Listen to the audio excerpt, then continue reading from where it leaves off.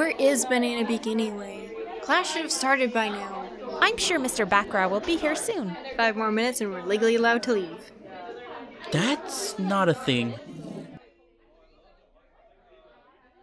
That's not Beaker. Good morning, class. Zoog's out, so I'm subbing today.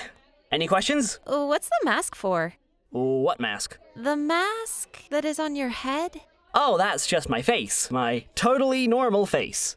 I bet he's secretly so ugly everyone dies. For your information, I am actually so supernaturally handsome that if I were to reveal my face to any mere mortal, the universe would cease to exist. I am so getting that mask off.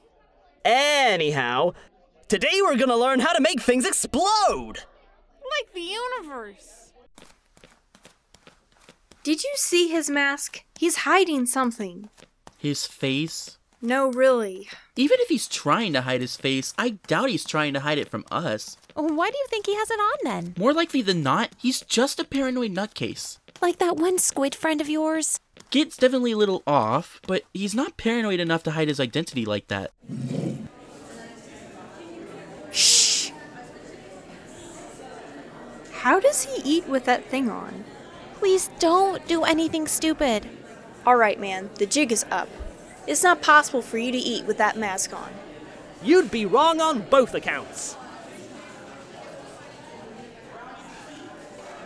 This jig is just getting started!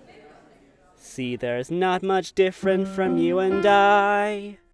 We're both creatures under the same skylight. Though on the outside we look distinct, we all got that same instinct. 'Cause all creatures need food to survive. Now, as long as you're not on the menu, there's a whole lot that you can do. Sautés, flambés, creme brulees.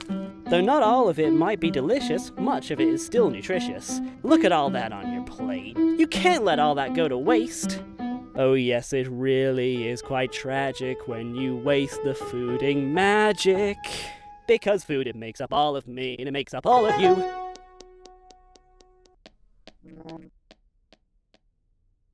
Did he literally just dance around your question?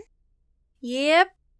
It's not like you're never gonna figure it out. It's only been like a few hours.